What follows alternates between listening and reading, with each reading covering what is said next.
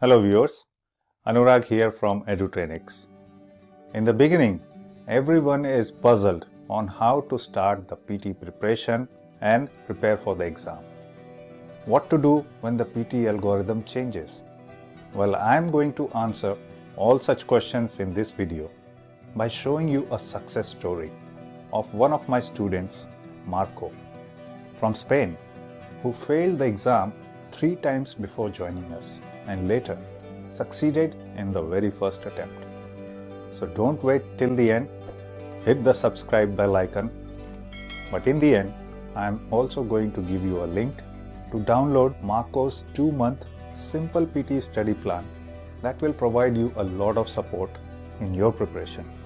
I can guarantee if you follow such a study plan religiously and follow these new tips and tricks that I am going to share, you will definitely succeed. And how many times did you attempt PTE before coming to EduTrainex? It was 3 times before EduTrainex. 3 times, okay. And after learning at EduTrainex, how many times did you have to give the PTE test to reach your target score? It was only one, so I mean the exam only.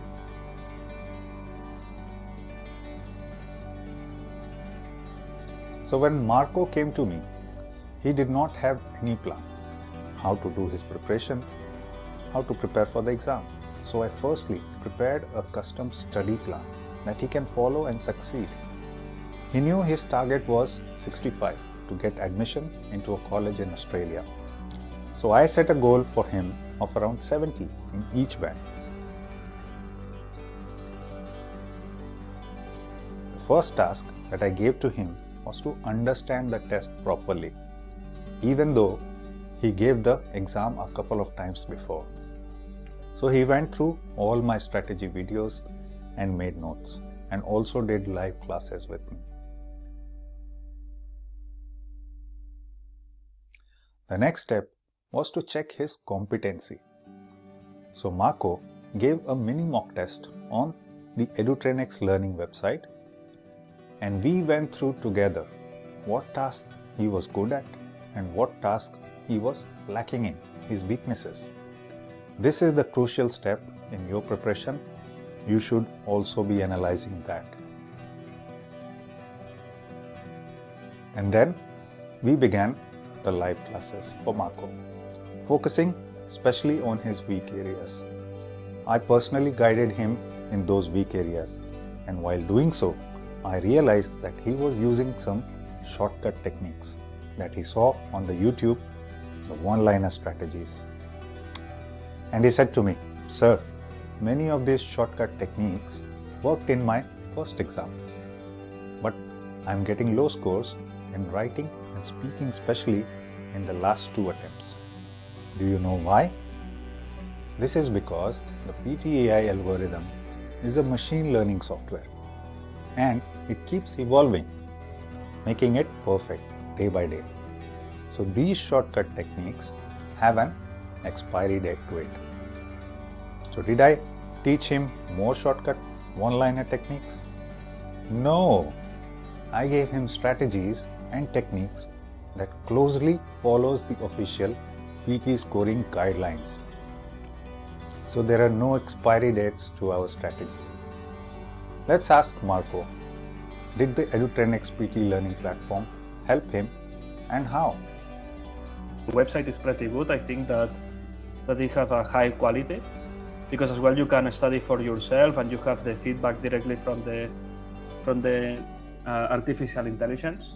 EduTrainex presents a world-class PTE training software with hundreds of happy students.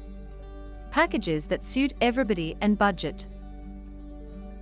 Color-coded explanations for all practice questions.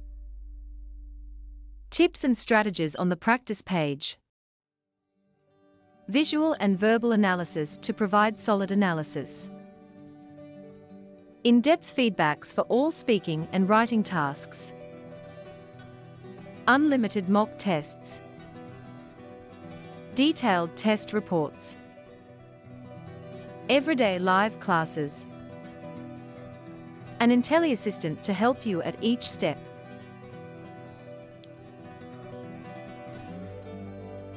I also noticed in his writing that Marco was making grammatical mistakes and his vocabulary was not up to the mark, not very strong. I anticipated this by looking at his previous PTE scores. So I included the action in his study plan, which was to go through the grammar session with us and in the exam strictly use grammar tenses, only what is essential. We don't need to use the complex grammar in the exam at all. For reading part, it was a bit challenging. With an everyday target to read full editorial articles from BBC and adding to his vocabulary the words he didn't know. And how can we forget the PTE official collocation word list? Very, very important to familiarize yourself with it. Everyone should do it. Reading every day and going through the list.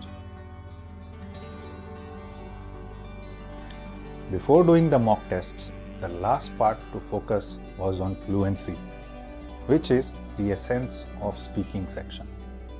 His fluency was decent initially, but he still made some mistakes, like correcting himself, and pronunciation was a little rusty due to his Spanish accent. Well, applaud to this guy. He corrected those mistakes and started using his lips to pronounce the words correctly. His final speaking score in the exam was very close to 90. Amazing. This is what fluency and pronunciation can do to your speaking scores in the exam. Take an inspiration from Marco.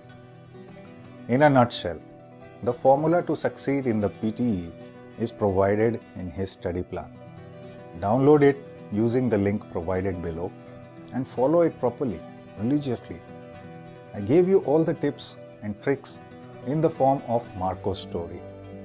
Like and subscribe and share this inspirational story with others and inspire them to succeed.